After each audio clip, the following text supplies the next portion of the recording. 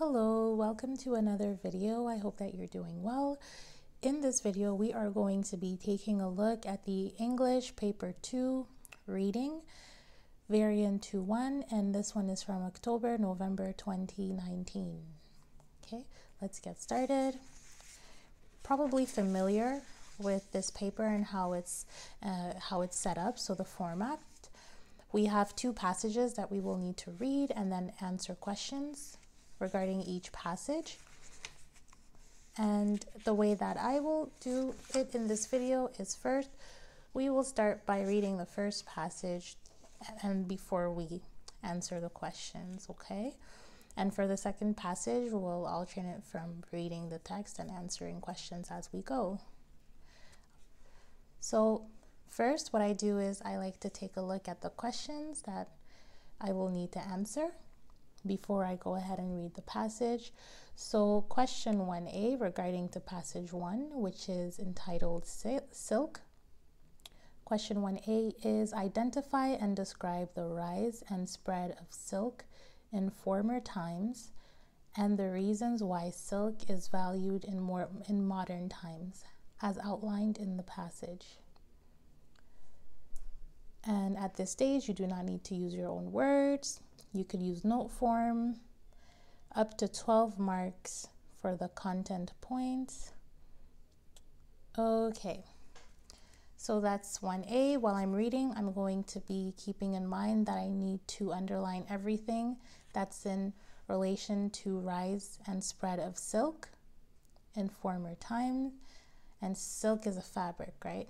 It's material. And in red, we'll keep in mind anything that has to do with the reasons why silk is valued in modern times, so today.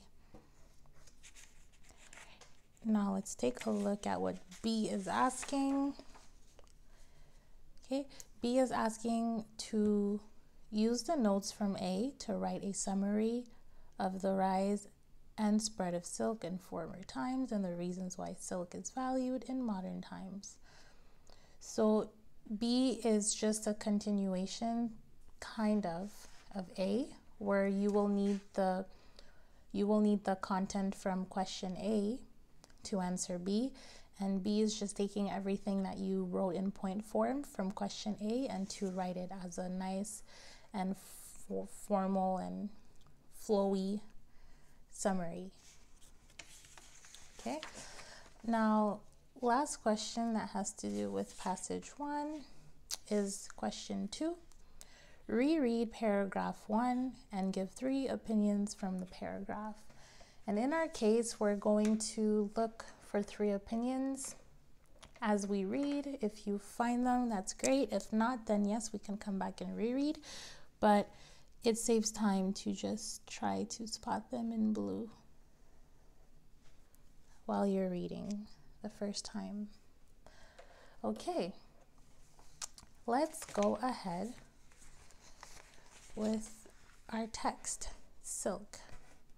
And here, I'll just also write down in the respective colors, which I forgot to do, what we are looking for, so you don't have to go back and forth from the question. Okay,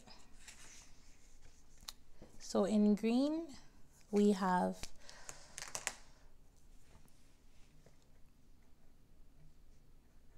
rise plus spread of silk.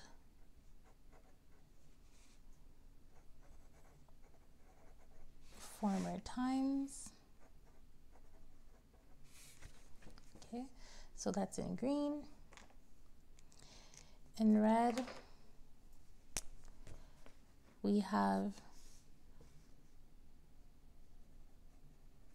why silk is valued today. Nope, too close. Sorry about that. Is valued today. That's in red. And in blue, we have paragraph 1. So paragraph 1, 3 opinions. Okay, hopefully you can read that correctly.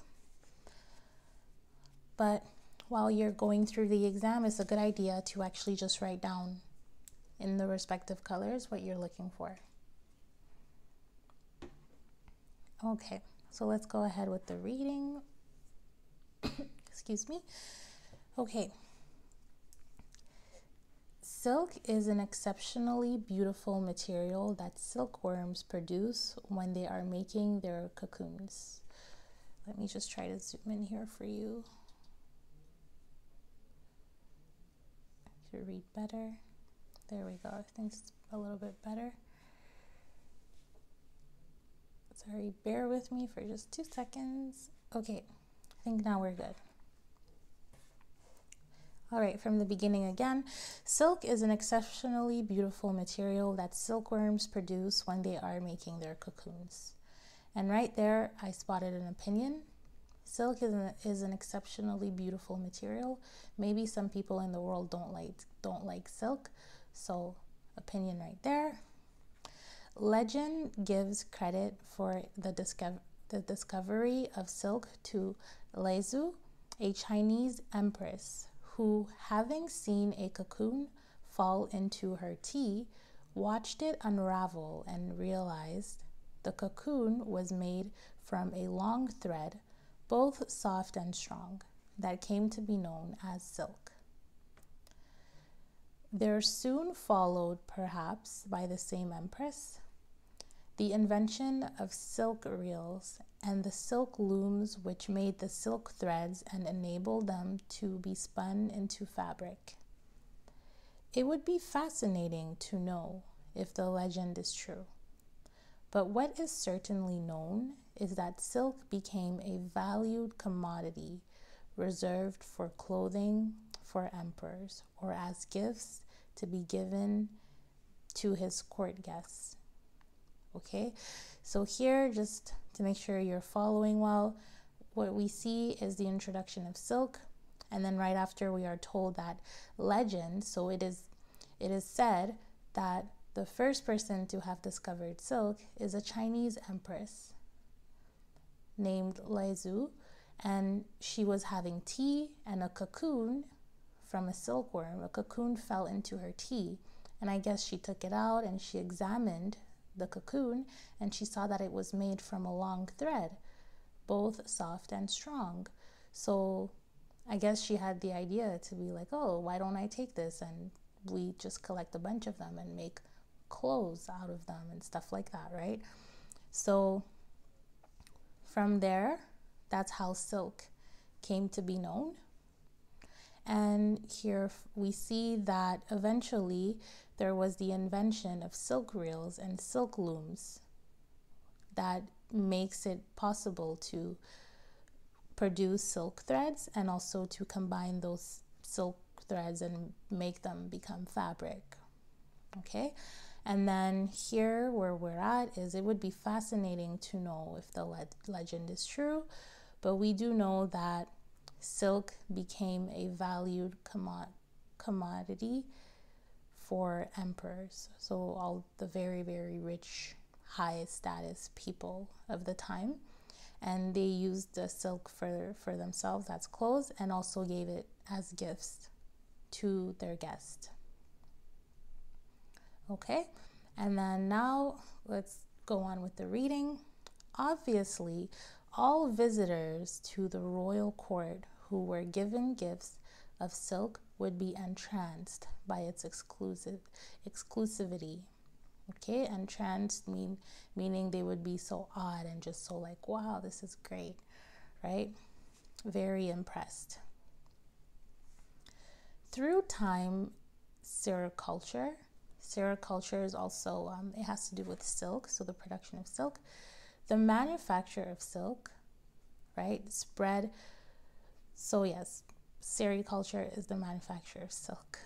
Okay, so it spread so that ordinary people were allowed to wear it. So it wasn't only emperors anymore, now ordinary people can now wear it. The use of silk was not confined to clothing. It had many other diverse uses in manufacturing processes, such as for paper, fishing lines, and bows, for musical instruments. At one point, it was considered so valued that it was even used as money in some Chinese dynasties.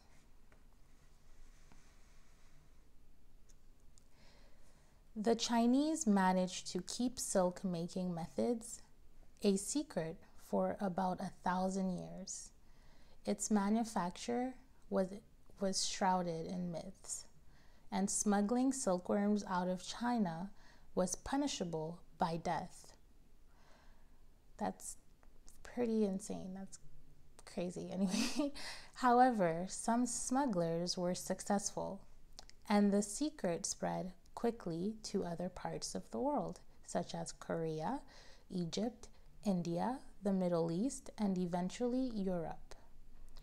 Early evidence of long-distance silk trade was the discovery of silk in a 3,000-year-old Egyptian mummy, and an ancient religious text describes how silk was used in purification ceremonies following an outbreak of disease such as leprosy.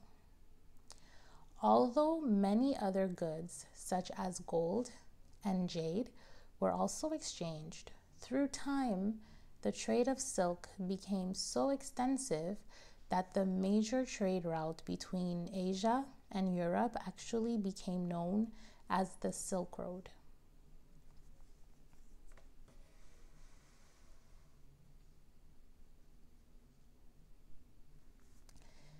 Silk continues to be a valued commodity in modern times.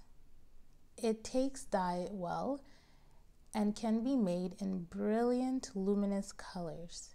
Silk has a smooth, soft texture, and because it is neither stiff nor limp, it hangs well and is ideal for elegant clothing. This elegance is enhanced by the attractive shimmering appearance of silk, caused by its structure, which allows it to reflect light at different angles. It blends well with fibers such as wool, camel hair, or cotton, and can also be combined with other fibers to produce, for example, chiffon, crêpe de Chine, and taffeta. As it is absorbent, silk is comfortable to wear in hot climates. However, because it does not easily conduct heat, it keeps warm air close to the skin during cold weather, making it suitable for all temperatures. Silk is also excellent in the manufacturing of clothing to protect wearers against bites from insects such as mosquitoes and horseflies. Wool and cotton are made of short lengths of fiber woven together. By comparison, silk is made from long, continuous fibers, which can bend or stretch without breaking, making it very strong. This strength is particularly valuable in the manufacture of equipment such as parachutes, medical stitches, and other life-saving devices used by emergency services. The durability of silk was shown when a sunken ship was brought to the sea's surface after being submerged by many years. Silk clothing on board was intact, whereas the crew's uniforms, made of wool and cotton, had disappeared without trace. Silk is sometimes worn today to show status or professional standing. In the legal profession, in many parts of the world, for example, top-ranking lawyers wear silk gowns. The manufacture of silk also has its critics who argue that because harvesting silkworm cocoons involves the killing of larvae, sericulture is cruel. Mahatma Gandhi was critical of silk making and advocated the production of other fabrics, notably cotton. Nevertheless, the demand of silk continues. The rearing of silkworms. Oops, I didn't know you guys couldn't see. Sorry. The rearing of silkworms and the reeling of silk are labor-intensive processes that are reflected in the price, meaning that many people will always be anxious to own silk as an exclusive symbol of wealth. Okay, so there we have it, the text. And you see, I noticed this pattern with paper 2. You always have, the information is pretty organized. So you'll notice that the first half somewhat, right? The top part is all green, and then you have the other information at the bottom. So I haven't yet seen papers where they mix things, but it may happen, but right now that's what I've noticed. So that's also a tactic that you can use to know if you're on the right track. So if you were to choose a color like I do, and you see that you highlighted green here, and then later on you highlighted some green, it may not be correct. But anyway, so the first top part of the text, we talked about the rise and the spread of silkworms and silk. And so quick resume, the Empress of China is apparently the person who discovered silk. And then they figured out a way how to take silk threads and make them into fabric. And then from there, it became more popular, and regular people, right, were able to wear it. And then from there, it moved on from being mostly clothing to many other things contained silk, like paper, fishing lines. It was used for other stuff, okay? And it was even used as currency, so as money in some Chinese dynasties. And then we see here the smuggling. So it was majorly in China, and they wanted to keep this a secret, the silk a secret, and people were punished by death if they tried to take the silk outside of China. But smugglers were successful, and they found a way to get the silkworms to other countries, notably these ones here, Middle East, Egypt, Korea, okay? And the trade of silk became very popular, that the route between Asia and Europe became known as the Silk Road, which is pretty funny. And then moving on to today, we saw the reasons why people really like silk. It's because it takes dye well. There's all these things that are underlined in red showcases why today silk is still in high demand. Okay, so it's good for all temperatures. You can have it in really nice colors. It hangs well, and it has a soft texture, so it gives you that feeling of elegance when you wear it, and luxury, right? And it also protects against mosquito and horseflies bites, okay? And it's also very strong, and it's malleable, so you can use it in many different ways, and it doesn't break, unlike cotton and wool.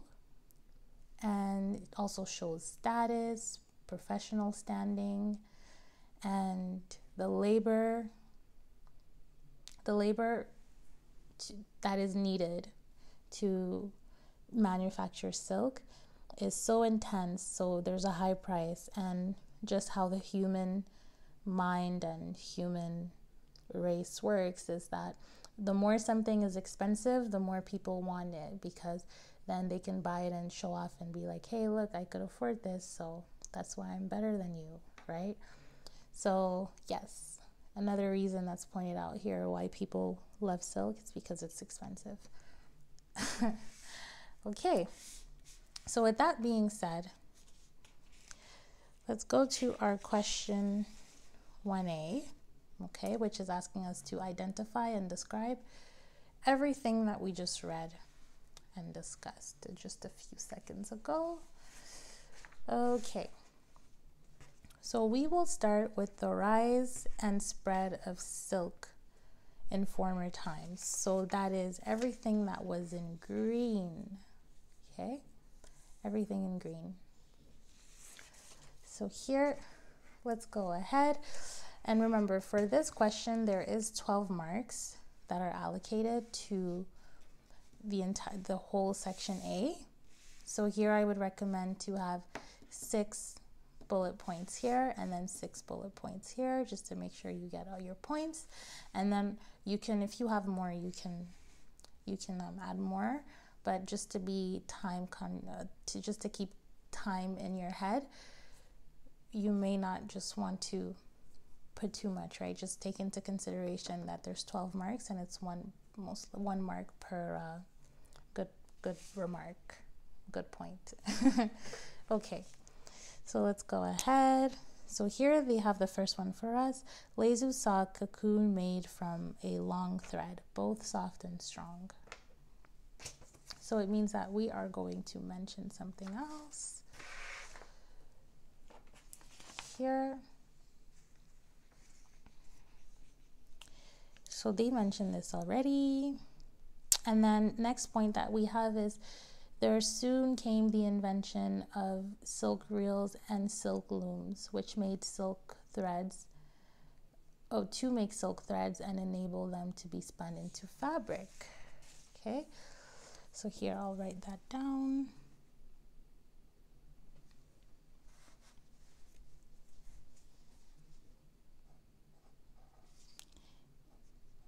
The invention,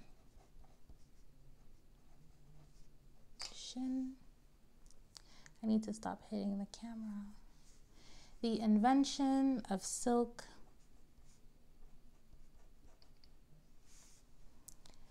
okay, sorry, so messy this video. I just have to raise this up a little bit so I stop hitting it when I write. Okay, I think we're okay now. The invention of silk reels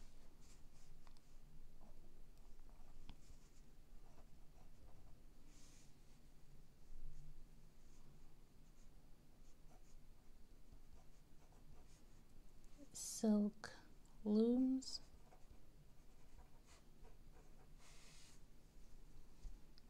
to make silk threads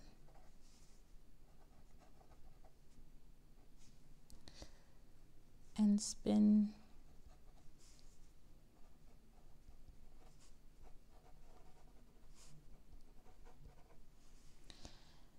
into fabric. Okay, need to change marker. This one is running out of ink. So that's our first point. Okay, and then next thing that we have is, so the rise and the spread, right? So the spread was that we have the machines to make the silk and turn them into silk threads and turn them into fabric. And then again, regarding the rise and the spread, silk became a valued commodity reserved for clothing for emperors. Okay, so it became, there's high demand for silk. So here,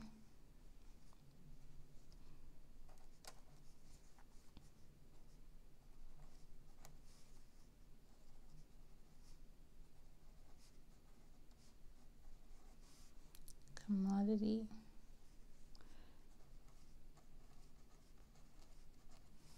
reserved for clothing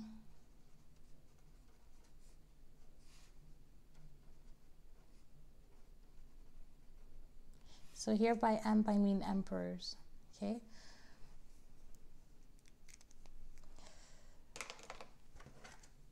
Right. Next point, we have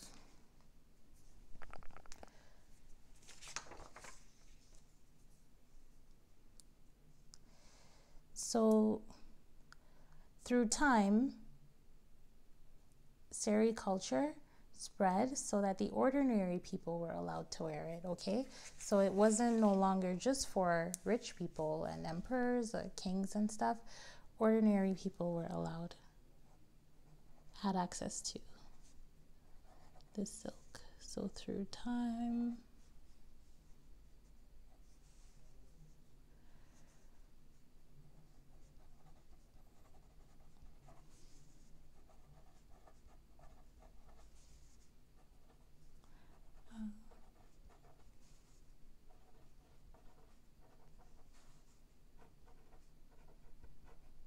oops, this is okay. Okay, so that makes 3, 4. Next point. So ordinary people have access to silk. And then next thing is that silk was no longer confined to clothing. It had other uses in manufacturing processes.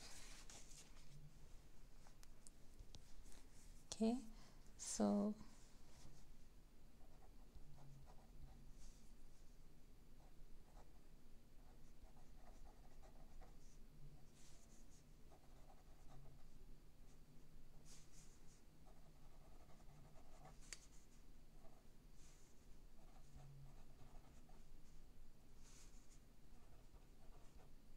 oops, uses, excuse my horrible writing, had other uses in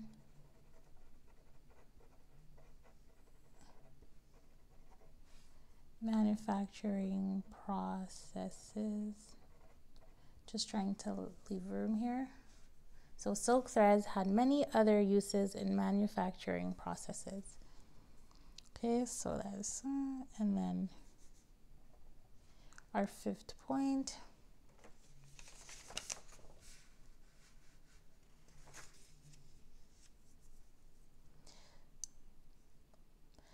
Used as money in some Chinese dynasties.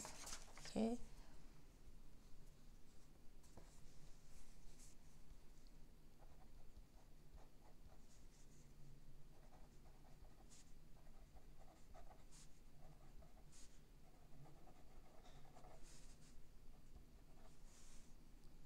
In some Chinese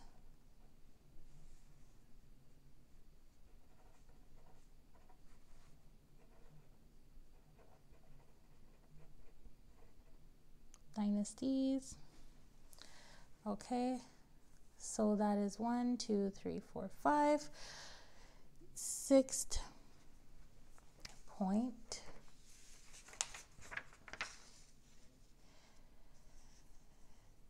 Some smugglers were successful, and the secret spread quickly to other parts of the world.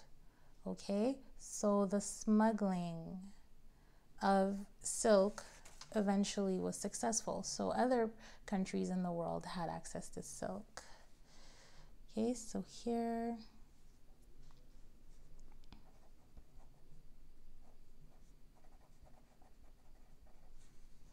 silkworms, silk was, oh, rather say were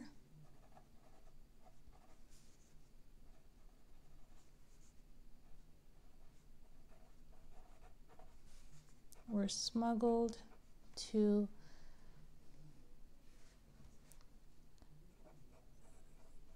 other countries. Okay, to other countries. Okay, so silkworms, silk were smuggled to other countries. Okay, and then this is 7 if you have the time and the room.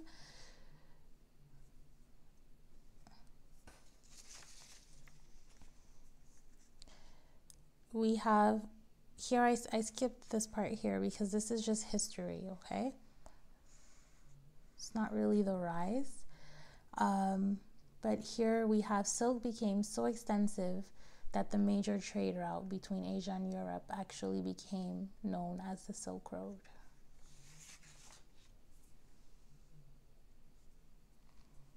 So just to keep it short, I will say the trade of silk became so extensive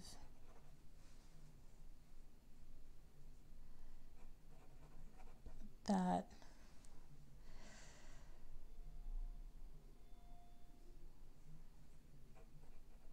the major trade route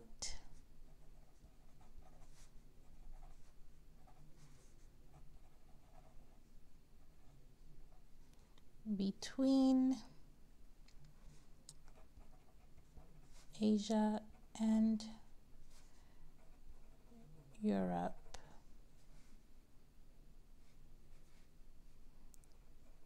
was called Silk Road. This is long. Maybe you could leave this one out, but it's long. Okay, so here are all of the good notes that could be written down and highlighted about the rise and the spread of silk in former times.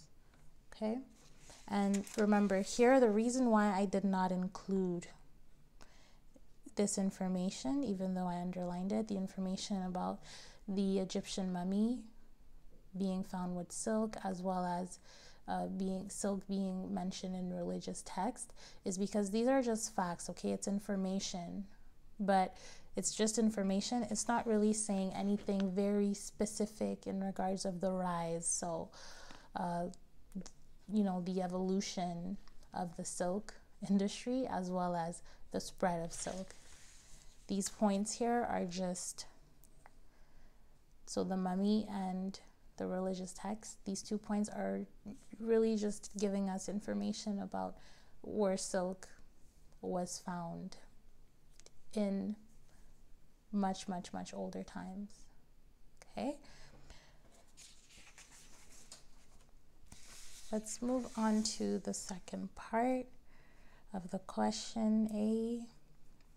So, reasons why silk is valued in modern times. Okay, and this one is pretty, we saw this in the second half of the text. Everything in red here is good information. Okay, so let's go in with that. They also gave us a first point here. It takes dye well and can be made in brilliant, luminous colors. So what can we say that comes next? Because this point is already written down. So now let's move on to the second one. Silk has a smooth, soft texture, and because it is neither stiff nor limp, it hangs well and is ideal for elegant clothing. Many ways you can express that. You can literally just copy down the whole sentence. You could also just use a section by saying it's smooth, soft, hangs well, and ideal for elegant clothing. You choose, but I think that they're pretty lenient. The markers are lenient with the answer, so it's up to you. But this is what I will say. Smooth, soft, neither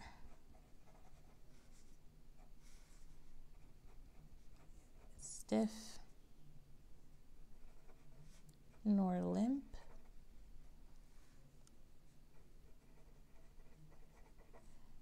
hangs well, so it is, it is ideal for elegant clothing.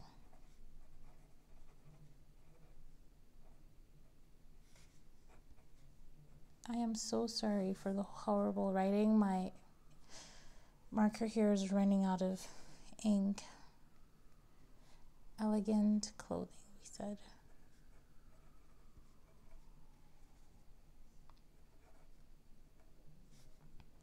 Okay.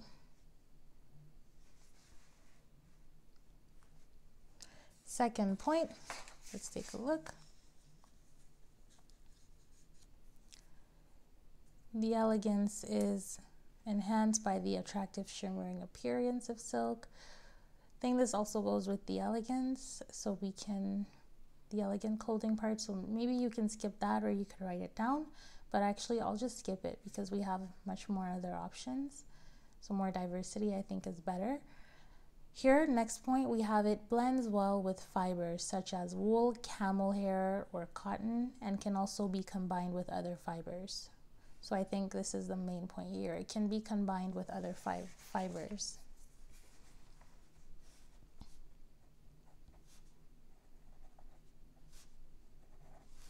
It can be blended / combined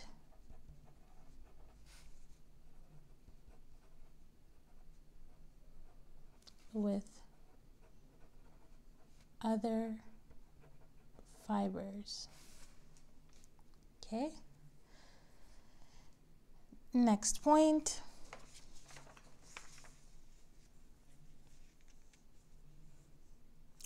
It is suitable for all temperatures. Okay, very straightforward and short, which I love. I wish all of them were like that. Where is that? Okay, yes, so suitable for all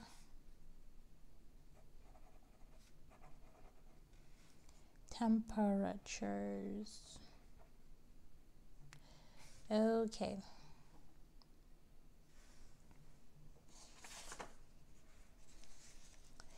Silk is also excellent in the manufacturing of clothing to protect wearers against bites of insects such as mosquitoes and horseflies. Okay. Here. How can I put this? Just go the long way. So excellent in manufacturing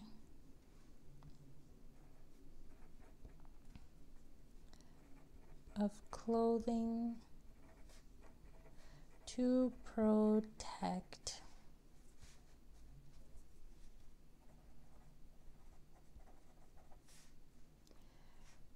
wearers from insect bites. Cool. Let's move on. Silk is made from long continuous fibers which can bend and stretch without breaking. Okay, so it is strong. Here I will write down can bend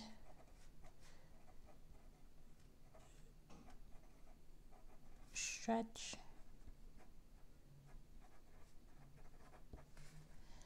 without breaking. Cool.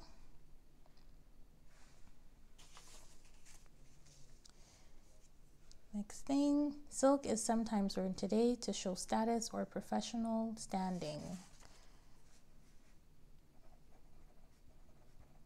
Shows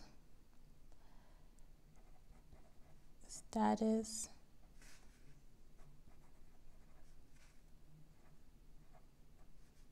oh, my writing is so bad. Professional standing. Okay, and then last thing that I'll squeeze in here is our last point about it being expensive. and people like expensive things because when they can have the expensive thing, other people know that it is expensive and they find them cool. So it is a sign of wealth.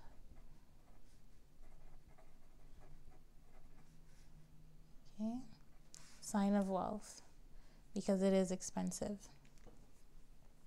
All right, so here we have a very full answer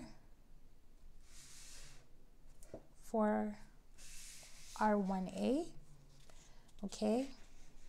And 1B, I just like in the other paper 2 videos, I will be skipping 1B. 1B is asking you to write a summary, okay, based on these points here. So the bulk of the job has been done.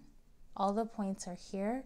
And now you just have to take all of these points and make them flow, okay? And the trick to do that is just to use good transition words. Like furthermore, additionally, nonetheless. So all of those transition words that get you from one sentence to another smoothly, that's what you will need to do here, okay? I think that, and I really do believe that you can do this, but if you have any questions, please leave a comment down below and I'll take that into consideration. If you really are struggling with this and you actually want me to go and write this in detail, let me know, and then I can show you what it looks like when I do it, if I write the summary, okay? But I think that this one, definitely believe in your capabilities to get it done, okay? So the summary, 150 to 180 words, that's something you have to make sure you respect. Use your old words as well, right? For part A, we were using, sometimes we just copy and paste from the text itself, but in part B, it does ask for you to use your own words. This marker is making me sad. Use your own words, okay? So that's important. Let's move on to question 2. Reread paragraph 1 and give 3 opinions from the paragraph. But if you do it like we did in this video, you already have all the answers, so there's no need to reread because you already thought of that up here. Paragraph 1, 3 opinions while you read it the first time. First opinion is silk is an exceptionally beautiful material that silkworms produce. Okay, you can basically just stop here at beautiful material. Some people don't like silk, and actually some people are allergic to silk. So not everybody thinks silk is great. So that is definitely an opinion, and we will write this down. Silk is an exceptionally beautiful material. Okay, that's our first opinion there. Our second opinion is when the writer mentions that legend has it that the Empress was the one who first discovered silk when a cocoon fell into her tea, and then the writer says it would be fascinating to know if the legend is true or not. Okay, but what we do know for sure is that silk became a valued commodity. But when the writer says this, it would be fascinating to know if the legend is true.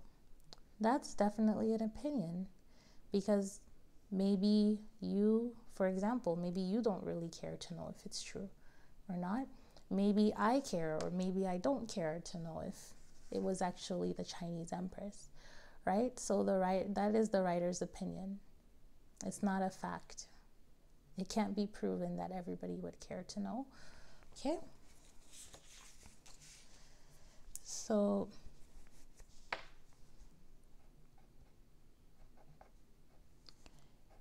It would be fascinating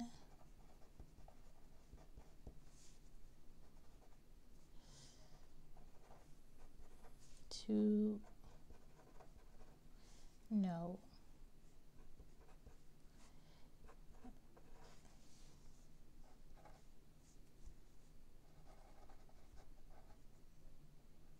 If the legend is true.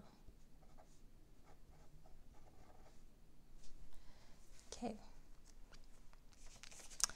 Third one, which I spotted very fast. Obviously.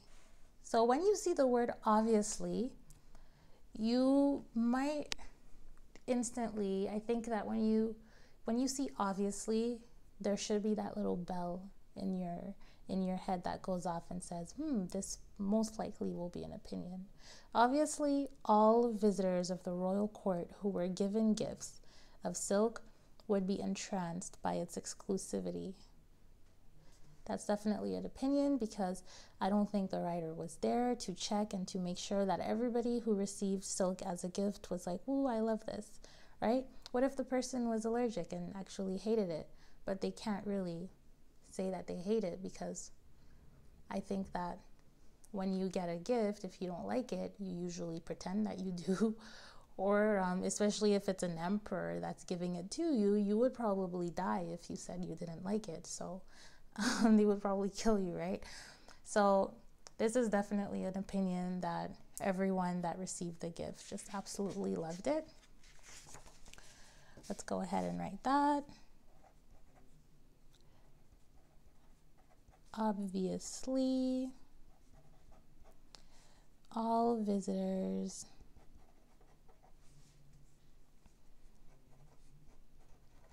to the royal court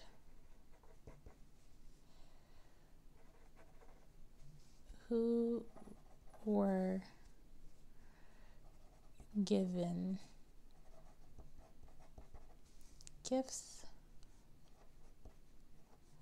of silk. It's a long sentence. Would be entranced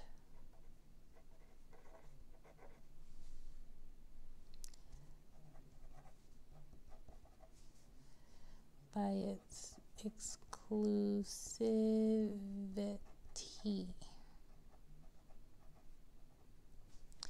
Okay, there we have it. Question 2. So that was actually all that there is that's related to passage 1. Okay, so remember, if you do need the extra help for 1B, let me know, and I shall take that into consideration for future videos. Okay, but for now we are done with passage 1, and we shall move on to passage 2 and its questions.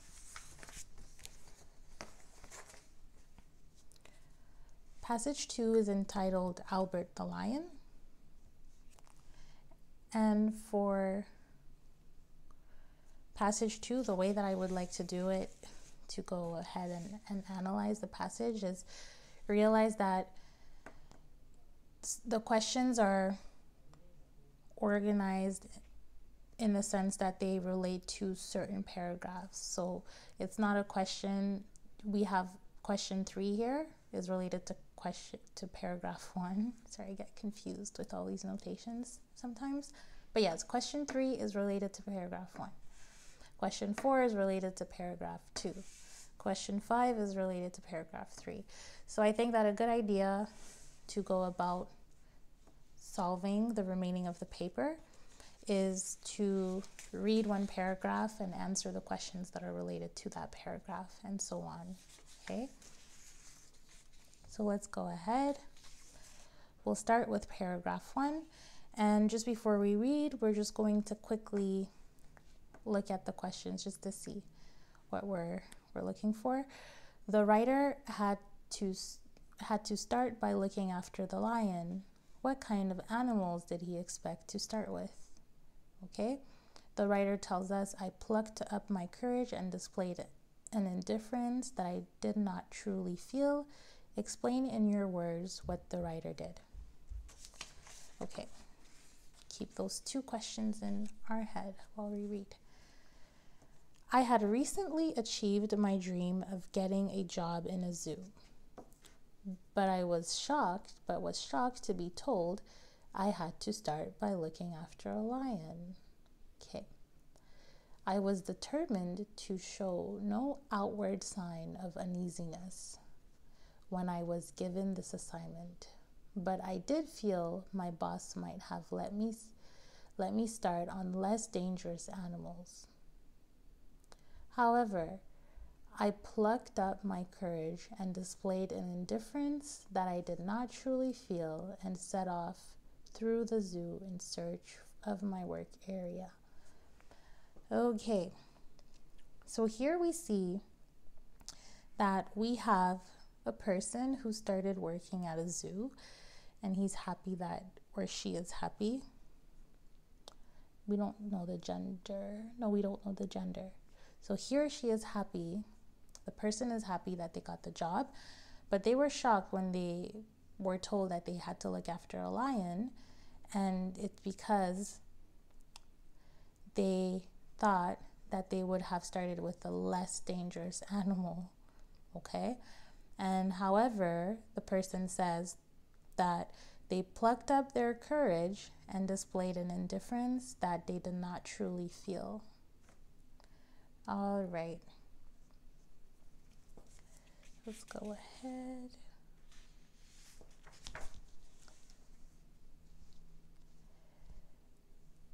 So the writer had to start by looking after the lion.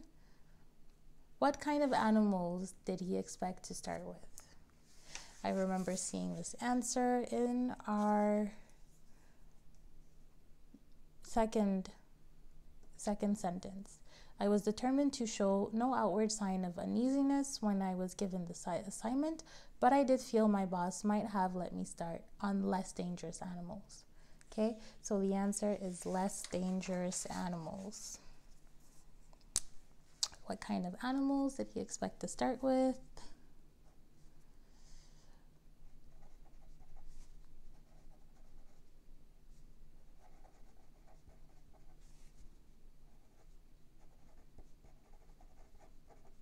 Less dangerous animals. Right? If you're the type of person that likes to write full answers, you could write, he expected to start with less dangerous animals, okay? But I just will keep it short and say less dangerous animals. Very straightforward. The writer tells us, I plucked up my courage and displayed an indifference that I did not truly feel. Explain in your words what the writer did. So let's look at that in parts, right? Also remember to always take into consideration the amount of marks that are being awarded to your answer. So there's two, and there's two major statements in this one larger statement. Okay, we have two little statements. So the first little statement is I plucked up my courage.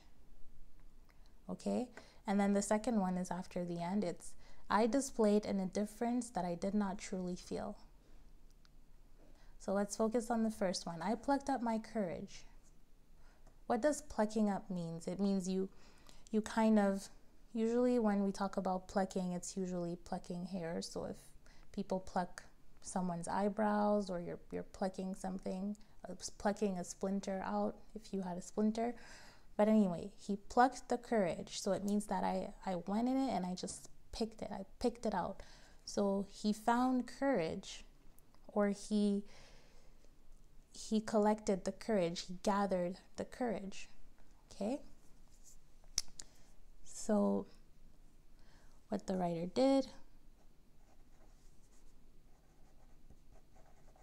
the writer found / gathered, based on what you prefer, or if you have any other synonyms, that's fine too, right? This is just my personal answer. The writer found, gathered some courage and, okay. Second little statement is, I displayed an indifference that I did not truly feel. Okay. So indifference means that you don't care. You're not bothered, you're not cold, you're not hot, you just don't care. You're indifferent. That he did not truly feel. Okay? So it means that he pretended that he didn't care. But he really does care. Okay? But the correct word to use here is he acted.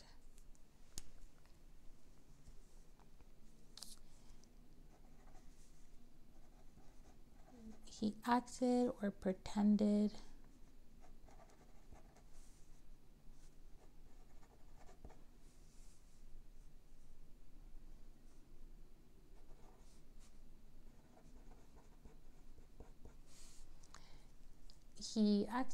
pretended that he wasn't bothered.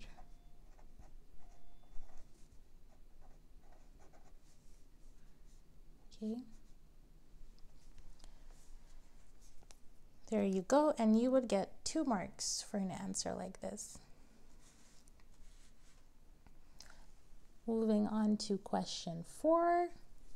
Why do you think Joe rattled a stick along the fence? What lesson did Joe want to teach the writer when he said, he may look tame, but he's not? Okay. And that will be found in paragraph 2. So let's go ahead with paragraph 2. On arrival, I met my colleague Joe, who took me along the narrow path which led to the lion's enclosure, which was spread over 3 acres and was surrounded by a tall, barred fence. Moving alongside the fence, Joe and I came to an area of long, lush grass bordering a pool where the lion Albert lay picturesquely under a tree. Joe rattled a stick along the fence. Albert merely gave us a withering look. He did not look fierce and wild to me, but Joe must have read my thoughts because he fixed me with an intense stare. Now you listen to me, young man, he said. He may look tame, but he's not, understand? He surveyed me to see if I had absorbed this lesson. Okay. So what is going on here? We have the writer meets his colleague Joe. Okay, his colleague's name is Joe, and they ended up going to the area where the lion was, and they're describing the area. It has long, lush grass bordering a pool. Okay, and the lion's name is Albert, and he was laying picturesquely under a tree. And Joe, so the colleague, started rattling a stick along the fence. So it means if you have the fence like this, let's pretend my fingers are the fence and this is the stick. He was just, going like this on the fence. So it's making noise. And the lion is behind the fence somewhere here, and Joe is just going like this. Okay? And the writer noticed that the lion actually didn't even pay attention. He didn't react. He didn't look fierce or wild. But then the writer said that Joe actually looked at him and he read his thoughts. Well, he just knew from his body language that he was shocked. Like, oh, okay, so Joe is doing this and the lion just doesn't care. So he must not be that bad. And that's when Joe said, hey, listen, just because he's not reacting, it doesn't mean that he's actually tamed and, he doesn't care. Okay? So that's what we have that's going on there.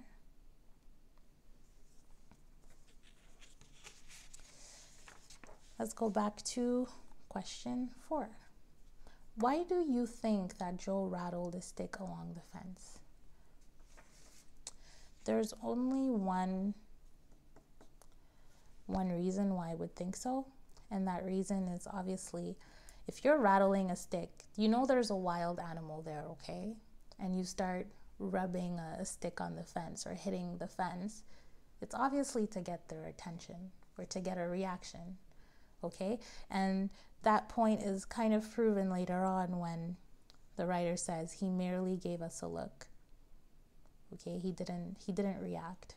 So what was Joe trying to do? He was trying to get the lion's attention. Okay.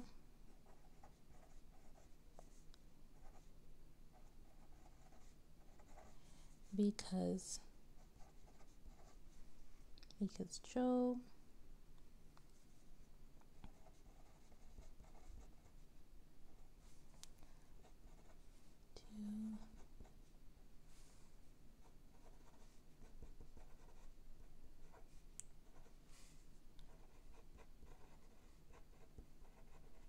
oops. Okay, this is worth 1 mark too.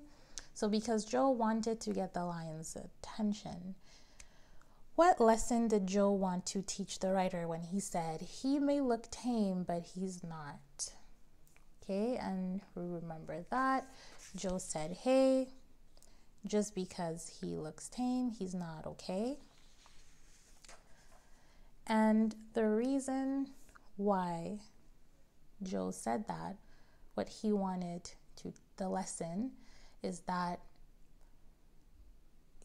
it's a lion, it's a wild animal, okay? Just because a wild animal is relaxing and not looking at you, it doesn't mean that they can still rip your head off, okay?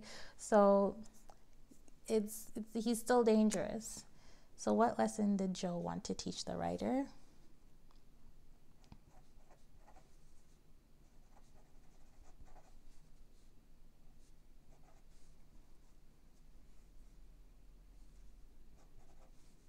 To teach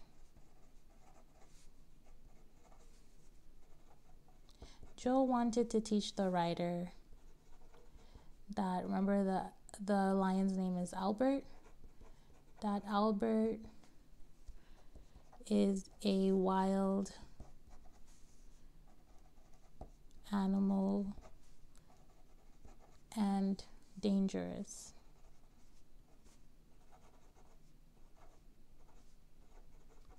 Okay, so there we have it. That's our answer, worth 1 mark. Now moving on to question 5, related to paragraph 3. Why did the writer soon have more time to try to learn something about lions? Okay. What 2 things did the writer do to try to learn something about lions? The lion is called King of Beasts. Why is this name unzoological? All right, let's go to our paragraph 3.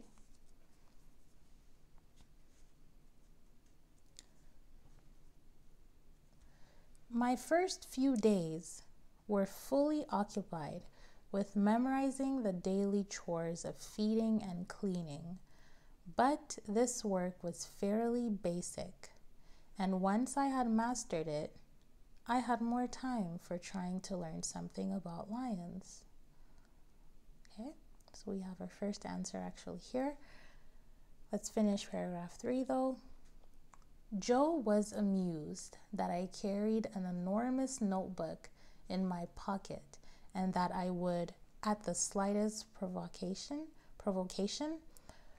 write down something I had noticed about Albert's behavior.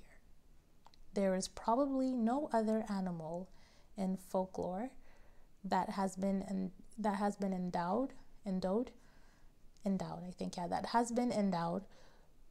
with as many imaginary virtues as the lion has.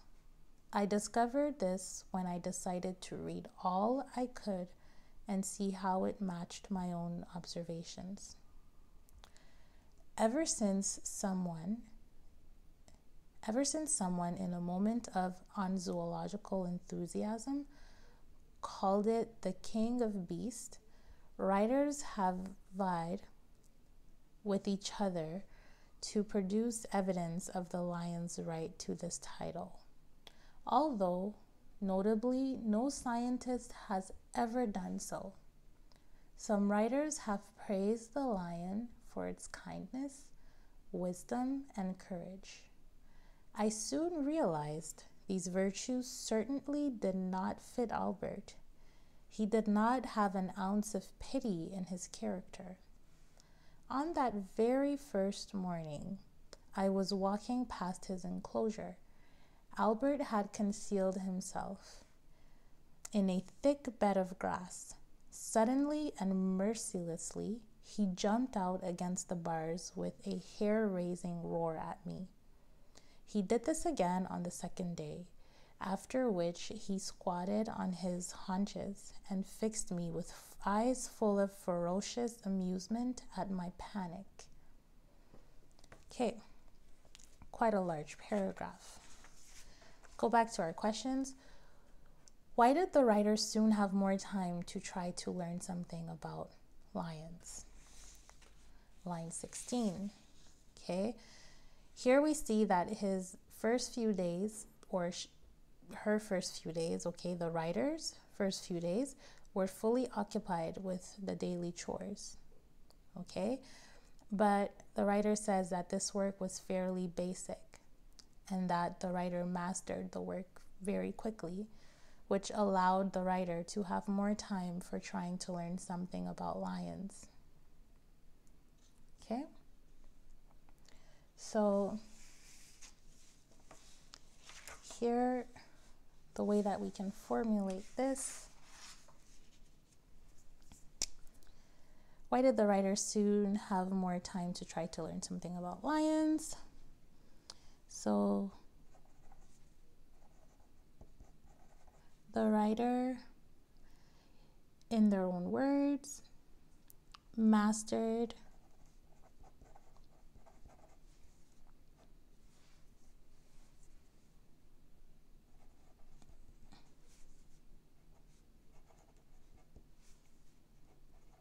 their daily tasks quickly.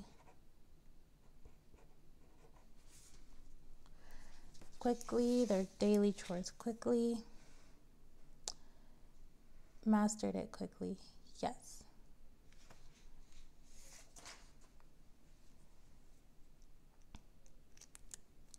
So the writer mastered their daily tasks quickly. Moving on to part B. What two things did the writer try to do to learn something about lions? Okay, this was also mentioned in the paragraph.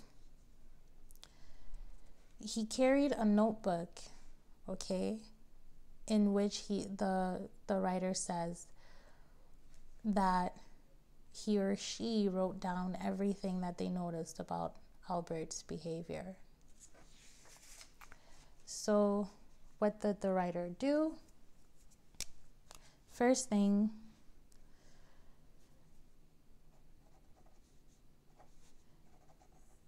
the writer wrote down everything. Just looking for the word here.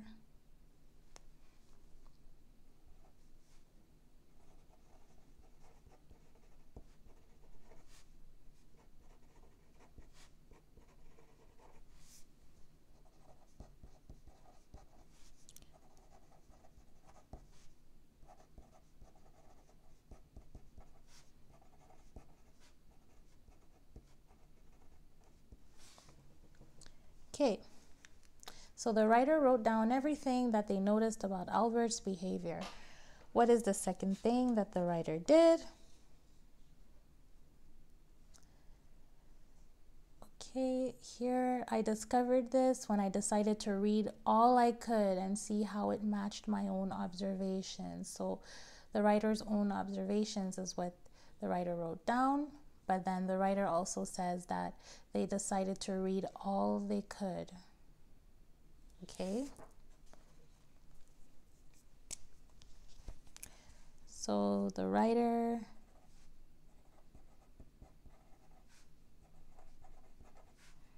read all they could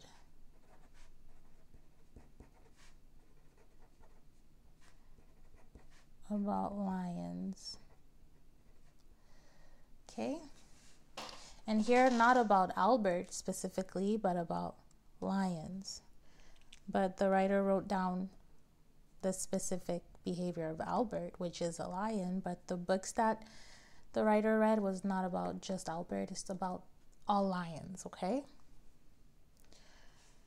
C. The lion is called King of Beasts in line 21. Why is this name unzoological? Let's take a look. From line 20, ever since someone in a moment of unzoological enthusiasm called it the King of Beasts, writers have vied with each other to produce evidence of the lion's right to this title. But notably, no scientist has ever done so. Okay, so writers, creative people have called, you hear lions are king of the jungle, king of the beast, but then here we see the although, no scientist has ever done so. So it is not scientifically proven that lions are king of beasts. Okay. Why is it unzoological? Because the people who actually study animals, lions, so zoologists, which are scientists, have never done so. So no scientist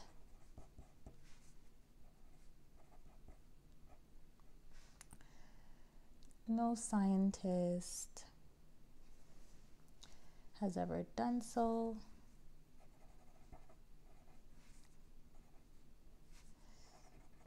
Ever called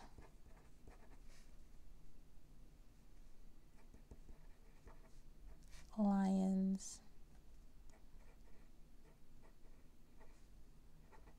the king.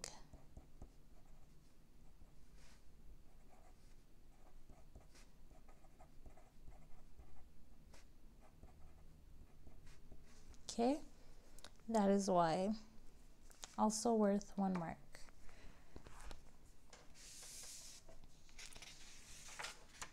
Moving on with our D. Oops, forgot to read these ones here before, but it's okay, no problem. Still in relation to to paragraph 3. In what way, according to the writer, did Albert show the first morning that he did not have an ounce of pity in his character? Okay. So no ounce of pity. We saw it here. I soon realized these virtues certainly did not fit Albert. So virtues being that lions are praised in writings for kindness, wisdom, and courage. And the writer says he did not have an ounce of pity in his character on that very first morning. So he goes on to explain why there's no pity. On the very first morning, I was walking past his enclosure. Albert had concealed himself in a thick bed of grass, and he mercilessly, so mercilessly also is synonym for zero pity. So no pity, mercilessly. He jumped out against the bars with a hair-raising roar. So hair-raising means frightening, like he shocked me. I was scared, right? So to answer the question, in what way, according to the writer, did Albert show on the first morning that he did not have an ounce of pity? So here we say,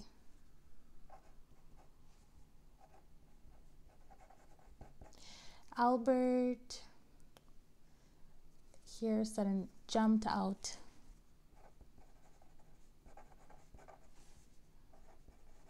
Jumped out against the bars.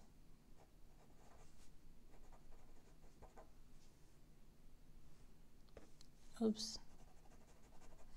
Sorry, forgot against. Jumped out.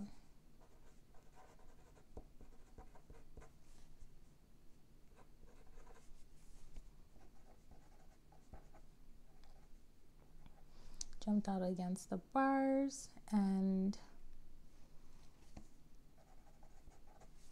roared at the writer. Okay, so that's what he did. You can also add, if you want to be very descriptive, the word here, hair-raising roar. Okay, roared at the writer. Let's move on to E. The writer says that Albert's eyes were full of ferocious amusement at my panic. Okay, at the writer's panic.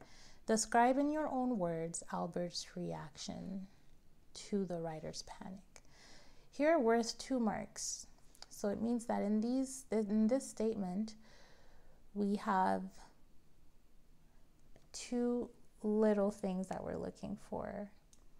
Okay. Full of ferocious. So Albert's eyes were full of ferocious amusement at the writer's panic.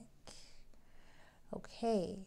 So we have ferocious amusement, ferocious and amusement. So how do we describe these 2 in our own words? And it was said,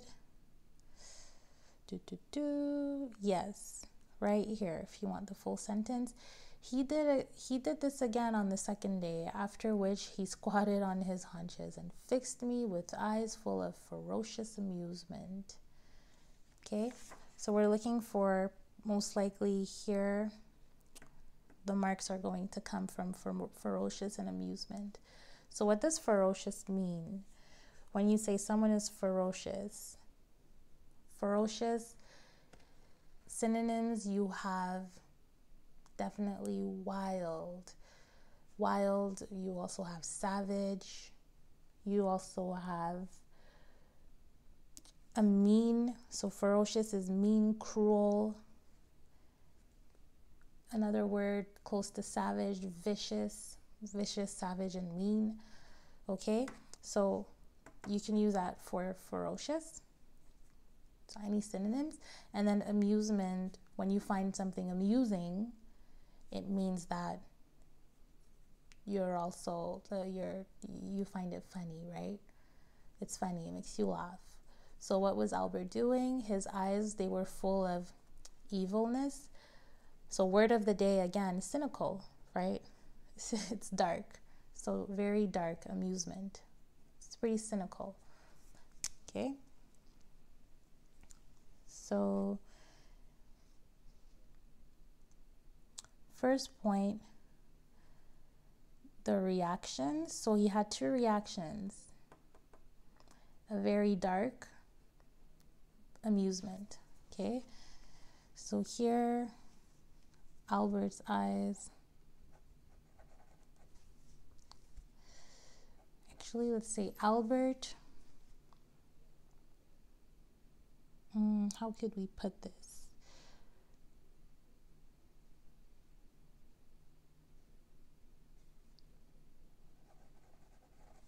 Albert gave the writer a savage, vicious look. And then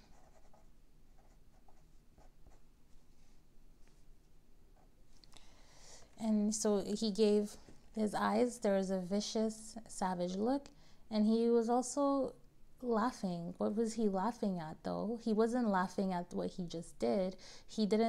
Albert didn't find the fact that he was jumping funny.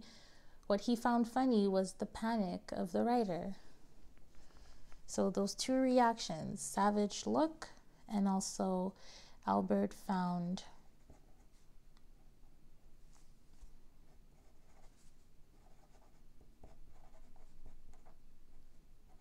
the writer's panic funny.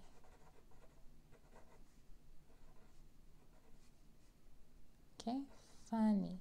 There we go.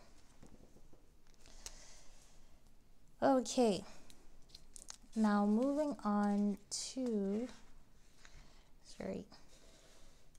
question 6, related to paragraph 4. We are looking to answer both these questions. First one, why did Joe and the writer place a huge piece of meat inside the cage?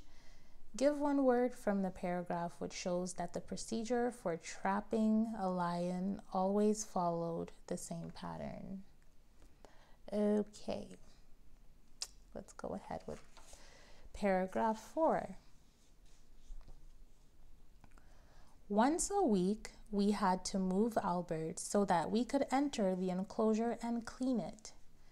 Built into the side of the enclosure was a large iron barred cage accessed by 2 sliding doors, one into the enclosure and one to the outside world. Looking radiantly innocent, we would place a huge piece of meat inside the cage where Albert could both see and smell it. Then, closing the outer door, we would raise the inner door to the enclosure so that Albert could get to the meat while we stood chatting outside as if there was nothing further from our minds than trapping a lion. In defense of Albert's intelligence, he was not fooled by any of this for a minute, but it had become a sort of ritual which had to be respected or the whole procedure would become disorganized. Okay, so in this paragraph we see that once a week Joe and the writer had to trap Albert into a little cage, a smaller cage than his main area, so that they could actually clean his main area, clean his enclosure. All right, and they had to make sure that Albert was safely aside so that when they go in, Albert wouldn't attack them and kill them. Okay, so what they did is they would put a piece of meat in the smaller cage. They would bring Albert's attention to that meat, and then Albert would go into the cage. So we have the smaller cage here. We have the big area over here. They put the meat here. Albert goes from here to the smaller cage. They close the cage. They go in, they clean, and then they let Albert back out. Okay? And they did that once a week, so they say that it eventually became obvious to Albert that they were doing that. So Albert was not fooled, and they were under the impression that Albert always knew exactly what was going on. Okay, so going back to our question, why did Joe and the writer place a huge piece of meat? The reason why.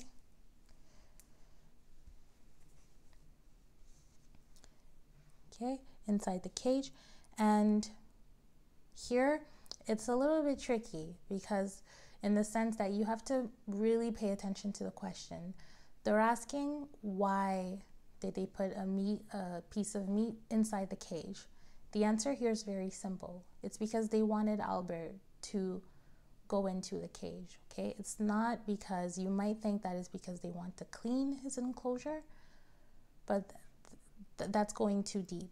So very direct. Why would they put a piece of meat inside the cage? Is so that Albert would be tempted to go inside. And then they could close it. Okay, so a specific word is to lure. To lure Albert. Okay, but Here, I believe that they might be lenient, and if you say to clean his enclosure, that can work as well. But here it says we would have to move Albert, okay, into a smaller cage. And then they say we would put a huge piece of meat inside the cage. So it was to lure. To lure.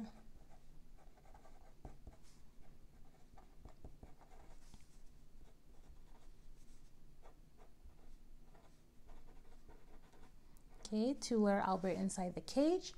This is good enough of an answer, but if you want to add it, you want to add on to the answer, you can say inside the cage to then be able to clean his enclosure.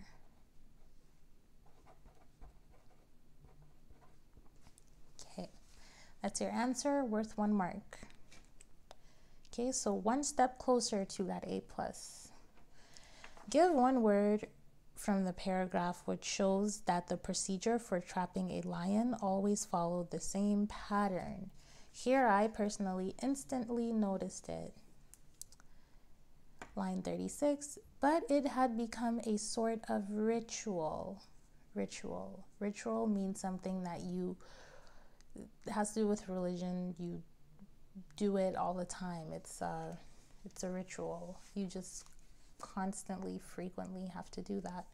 Or maybe it's once a year, but a ritual means that it's a commitment. You do it quite often. So 1 word followed by the same pattern. So it has a pattern. The word is ritual. Okay, another point closer to your A+. Paragraph 5, question 7. In what 2 ways was the performance to trap the lion doubly ridiculous? Let's find out by reading paragraph 5, which is our last paragraph. While Albert studied the meat from a distance, okay, so we're still talking about getting him to go into that little cage, we would speak in childish voices to him, saying, "Would you like some meat, Albert?" Or probably it sounded more like this, "Would you like some meat, Albert?" Or that weird baby voice that people do to their animals. We would repeat this endlessly, and the whole performance was doubly ridiculous by the fact, so here's our explanation, that Albert understood none of it. So here, Albert understood none of it. The theory was that Albert would obligingly go into the cage to eat the meat. While he feasted, we cleaned the enclosure in safety. If Albert wasn't taken in by any of our tricks after 10 minutes, we tried another ruse. We would saunter off down the path. But occasionally, Albert would make a sudden dash into the cage, grab his trophy, and escape with it before we had time to slam the door on him. When that happened, we just had to wait till the next day when Albert would be hungry again. Okay. So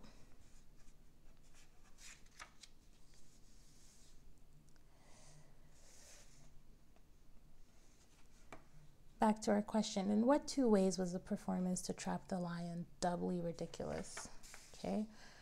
And to spot the first way, we should look before. So it would be before the writer says doubly ridiculous, okay? Because what comes before is ridiculous, and then what makes it doubly ridiculous, so adding on to the ridiculousness that was already mentioned, it's the fact that Albert understood none of it. And if you ask yourself the question, what did Albert not understand? He did not understand the childish voices that they were speaking to him using, right? So it's already ridiculous that two people are probably adults are saying to a lion, oh, do you want some meat? And talking to the lion like he's a baby. And then what makes it even more ridiculous is that the lion has absolutely no idea what you're saying. Okay, so in what two ways? So we have, his name is Joe. Yes. Just need to remember the other guy's name. Yes, it is Joe. So Joe and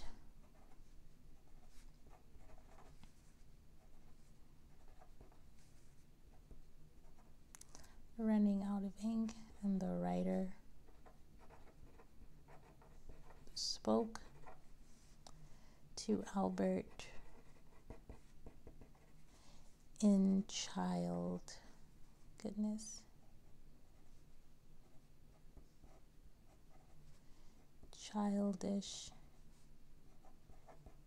voices. Okay, and second thing, Albert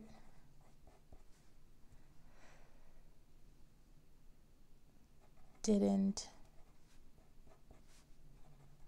understand anything.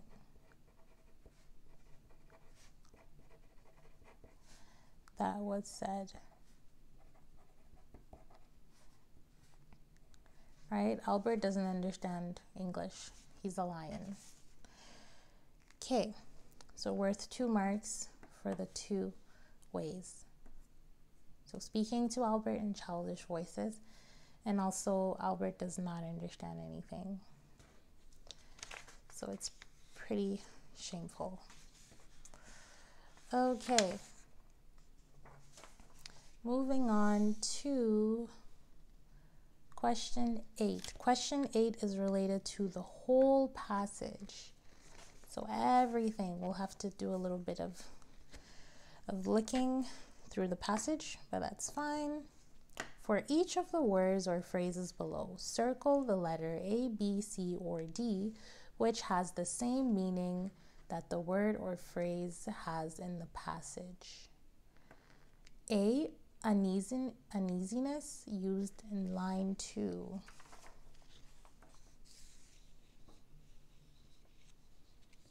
Line 2, which is here. I was determined to show no outward sign of uneasiness when I was given this assignment. Okay, so remember when the writer started the job, the writer was told that they would have to work with a lion, and the writer was really scared. Okay, and they did not want to show outward sign of uneasiness. Okay, so let's remember this sentence here. Determined to show no outward sign of uneasiness. And let's replace uneasiness with these words here. So to show, why don't we do this here? Let's see if it works out. Okay. To show no outward sign of guilt. That definitely does not make sense, because guilt means that you regret something, but that's not the case here. To show no outward sign of terror. That's definitely a contender. So to show uneasiness, being scared, it's close, but maybe not all the way there. Let's see. To show no outward sign of reluctance. So reluctance means I don't want to do the job. Okay, that too is, it's a little bit close, but it's not all the way there. Anxiety. Okay, I was determined to show no outward sign of anxiety. when I was given the assignment. So I would be leaning more towards terror or anxiety. Terror means just being scared. Anxiety means you're definitely not comfortable, okay? Uneasiness, anxiety, I think they're very close compared to the other options that we have. So in this case, we would go with anxiety, and I'm just going to use a different color here because my ink is just dying. So anxiety. Withering in line 10. Okay. Albert merely gave us a withering look. Withering.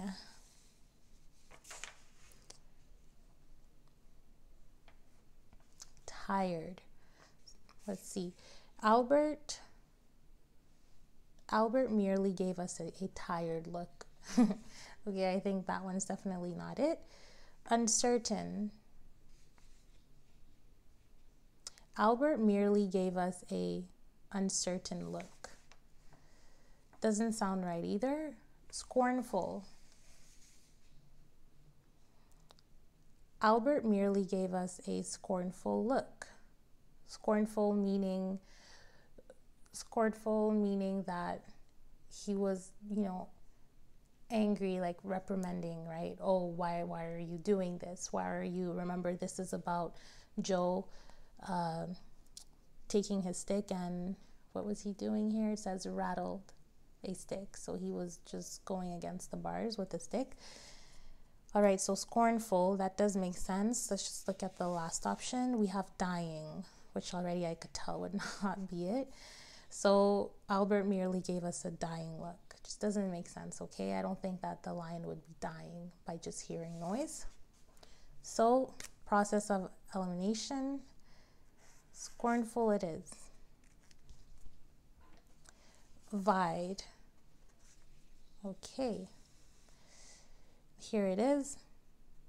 Ever since someone in a moment of unzoological enthusiasm called it the king of beasts, writers have vied with each other to produce evidence of the evidence of the lion's right to this title. So writers have vied with each other. Okay. Here, competed right here. Writers have competed with each other to produce evidence of the lion's right to this title. Yes, makes sense. Worked with. Writers have worked with each other to produce evidence of the lion's right to this title. Okay. Raced with each other or agreed with each other. Okay, so if you are not sure of the definition of vied, then you would definitely be tempted to go with any of the following synonyms, so replacements for that word. Okay, but if you look at what does vied mean, or if you know, which would be important in this case, because I think that just feeling it out may be kind of complicated. Okay, but vied, where are we? Yes, vied with each other. So vied in itself, it doesn't mean you're not in agreement. So it means that they were actually competing. So when you're vying for something, you're fighting for that thing. Okay? So you're fighting to be on top, and you're fighting to to claim whatever the subject is. Okay, so vied with each other means that they were actually in disagreement, not disagreement, but they weren't working with each other. They did not agree with each other. Raced definitely could be a contender, but compete is definitely more appropriate. So we'll go with that. Okay, obligingly, line 41. The theory was that Albert would obligingly go into the cage to eat the meat. All right. Obligingly. Politely. Okay. So he would politely go into the cage. I don't think so. Helpfully. He would helpfully go into the cage. Based on how they described him to be an animal and vicious, and Albert roaring and jumping at the workers, I don't think that he would be polite, neither helpful. Peacefully, I don't think so either. He would peacefully go. He would wonderfully go. No. So if I don't know what obligingly means, then you might be confused at which option to go with. But the meaning of obligingly actually means that you give in. So it's from your own will. Okay? So helpfully is actually the correct option. That he would helpfully, so he's obliged to do it. He would just follow through and just do it, to cooperate. Okay, so when you oblige to something, you cooperate. So you're being helpful. Okay, so I hope that makes sense. I think that for these two here, it would definitely be good to know the definitions. You can't really just go through process of an elimination. These two are a little bit tricky, okay? Which is why I have word of the day, so that you can expand your vocabulary and you could be more comfortable with these kinds of questions. Last part here, line 44, we have trophy. Let's see what's going on. But occasionally, Albert would make a sudden dash into the cage, grab his trophy, and escape. So this is when he goes in a cage, gets the meat, and then he goes back out to his enclosure before they trap him. Okay, so souvenir, definitely not. Medal, okay. Prize, yep, sounds like it. Cup, no. So process of elimination, D is gone, A is gone. We have medal and we have prize. I think more appropriate would definitely be prize, because medal may be too specific, but a trophy is a prize. Okay, trophy and a medal are not the same. Prize is more appropriate. We go with C. Okay, and there you go for question 8. All right, bear with me. We have one more question to go through. One more. It asks us to reread paragraph 2 and 5, which contain sentences telling us about A, what Joe did, and B, what Joe and the writer did. Give the meaning of each sentence as it is used in the passage, the effect of each sentence as it is used in the passage. So first thing that we have, A, he fixed me with an intense stare. Line 11.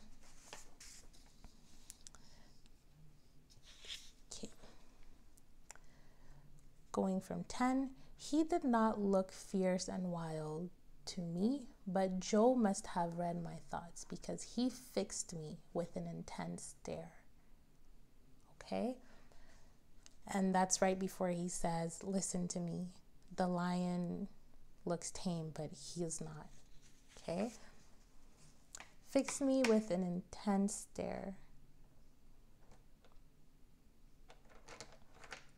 So what is an intense stare? Intense stare is when you're staring at someone. A good synonym for that is when you're glaring. So you're glaring, okay?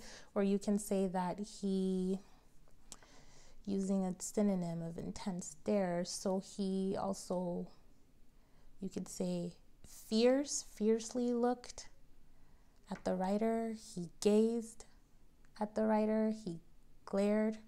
Okay, so here I'll use glare, but you can say also looked very, and not intensely. You can't use intensely. Severely.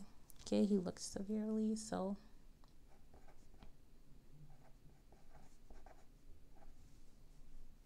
oops, I'll add Joe here. Joe looked severely.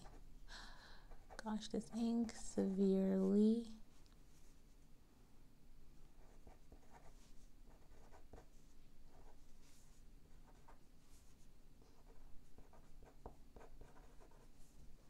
The writer, or you can say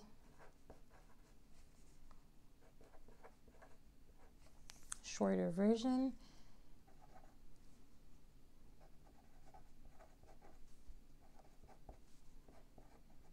at the writer.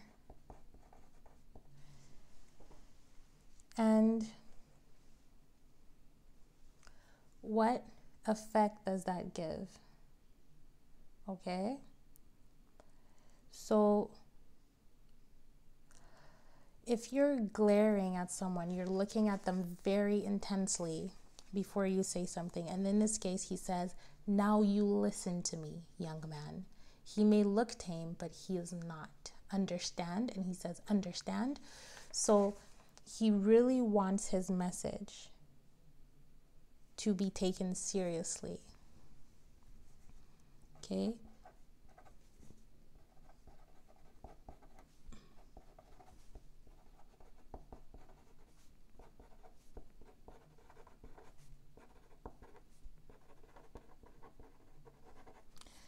Joe wants the writer to take his message very seriously. Okay, he stared at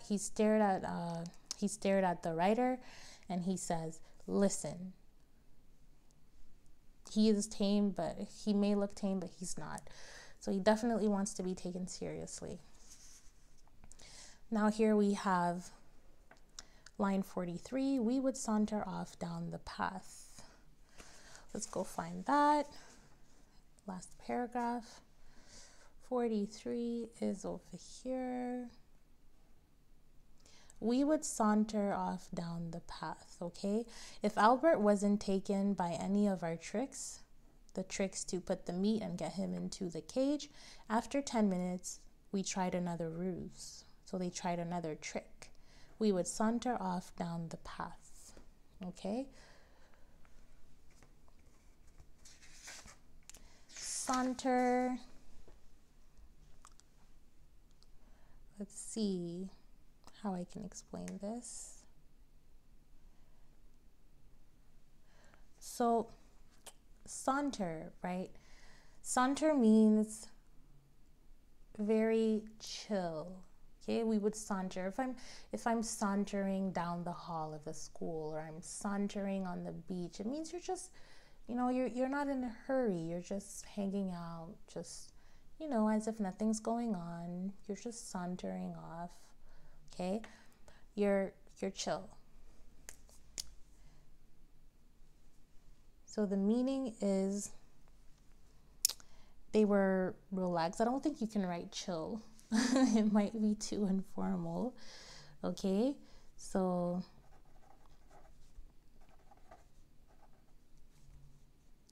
they were walking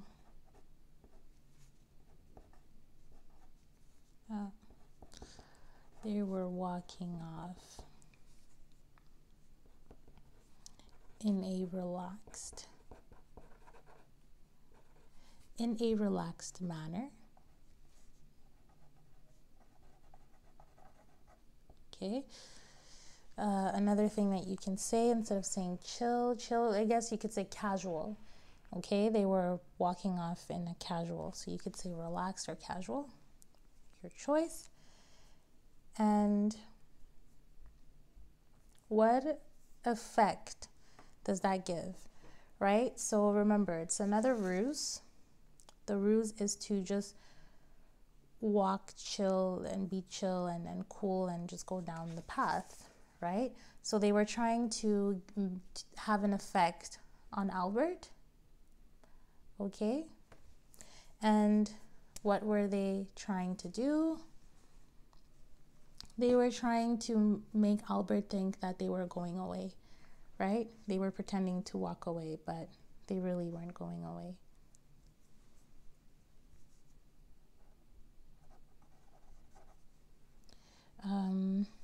So the effect, they wanted Albert, to think